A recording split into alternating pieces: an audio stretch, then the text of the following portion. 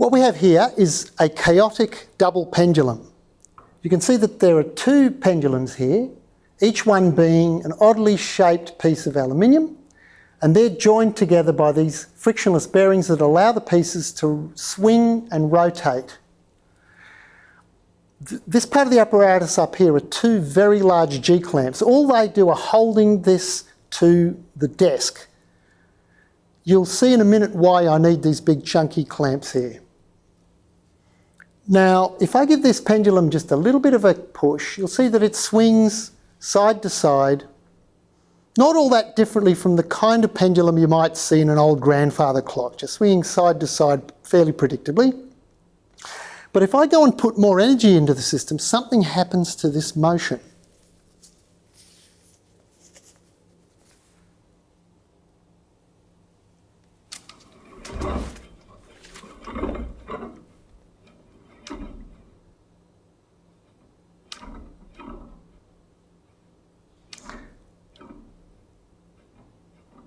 You can see that the motion has become very complicated and highly unpredictable. Even though physicists know the equations that should describe this motion, they cannot predict what's going to happen next. It's because when it goes chaotic, the motion becomes so sensitive to exactly how I pushed it at the beginning that it's completely unpredictable.